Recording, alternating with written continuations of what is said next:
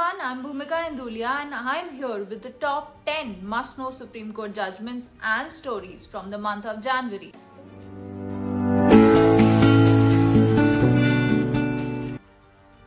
This year began with the Constitution Bench upholding the constitutionality of 2016 demonetization scheme.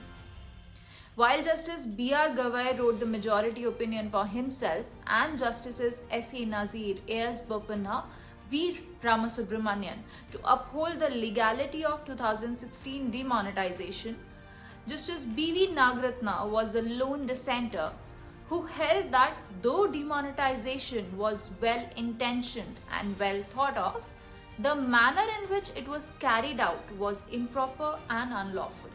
After SP leader Azam called the unfortunate incident of 2016 gang rape of a minor and her mother in Uttar Pradesh a political conspiracy only and nothing else, the Constitution Bench was called upon to decide the scope of freedom of speech of ministers.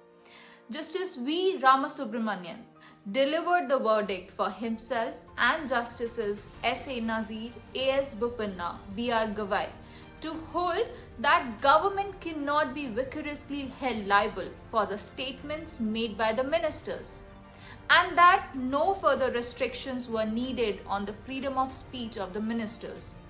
However, Justice B.V. Nagarathna dissented on certain issues in both these Constitution Bench judgments. Justice B.V. Nagarathna was the lone dissenter on certain issues.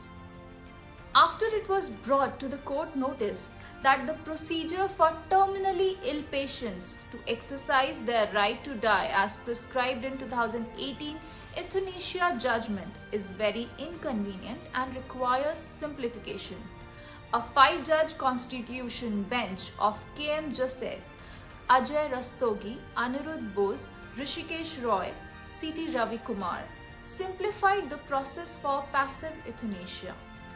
A tabular comparison of the original guidelines and the modified ones can be read on the SCC Online blog. Link is given in the description below.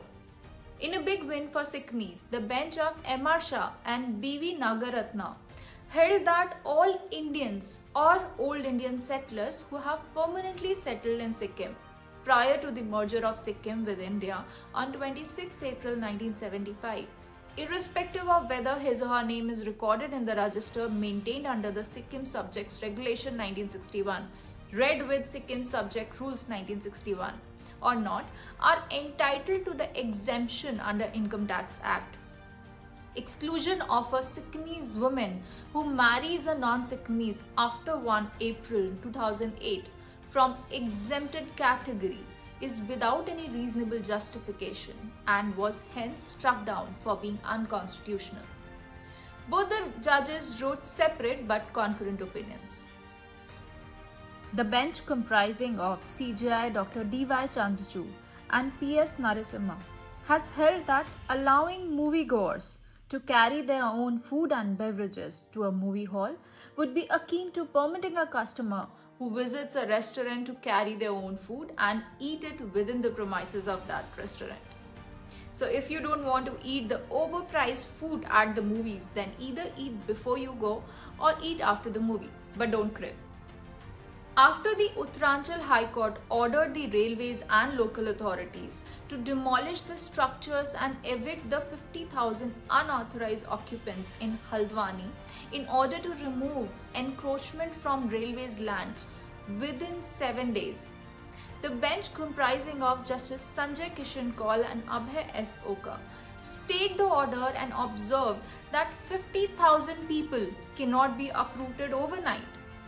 The court has observed that a workable arrangement has to be arrived at to segregate people who may have no rights in the land and those who have coupled with rehabilitation schemes. The bench of Justice Suryakant and J.K. Maheshwari granted interim bail to Ashish Mishra, son of Union Minister Ajay Mishra, for 8 weeks in an unfortunate and grave incident at Lakhimpur Kheri, which led to the loss of 8 lives. Interestingly, 2 cases in the Lakhimpur Kheri incident have been pending before the court.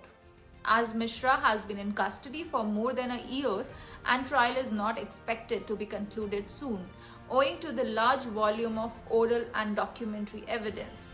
The court thought fit to grant interim bail to Mishra. The bench, comprising of CJI Dr. D.Y. Chandrachud, P.S. Narasimha and J.B. Pardiwala, upheld the NCLAT order wherein it had refused to stake CCI's order and had directed Google LLC to deposit 10% of the penalty, quantified by the order of the CCI for abuse of dominance in relation to Android ecosystem. CCI had imposed Rs 1,338 crore penalty on Google LLC for unfair and anti-competitive practices in relation to Android phones. In a much-needed change, the Constitution benches were a regular sight in January. We have already talked about 3 Constitution bench verdicts delivered by the Supreme Court earlier in the video. Apart from those, 4 Constitution bench judgments have been reserved, including the Bhopal gas tragedy compensation case, the Delhi versus Center tussle, validity of an unstamped arbitration agreement, and decriminalization of adultery. Constitution bench is also assembled to hear 3 more cases. In these 6 years, Justice Nazeer had been a part of big decisions such as right to privacy, triple talaq, Ayodhya verdict, etc. He was also the part of the majority verdict by the Constitution bench that decided the validity of Centre's government 2016 demonetization scheme as well as the scope of freedom of speech of ministers.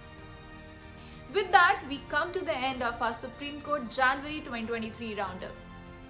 A comprehensive roundup of not just these top 10 judgments and stories, but a lot more can be read on the SCC Online blog. So keep watching, keep learning and keep reading the SCC Online blog for the best analytical legal news.